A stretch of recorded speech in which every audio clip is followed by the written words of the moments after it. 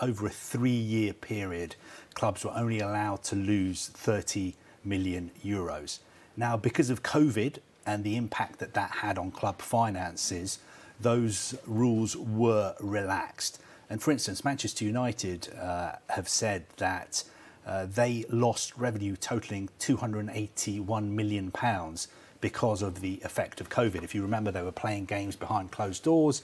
Obviously, having an empty stadium, getting less TV money was affecting their finances.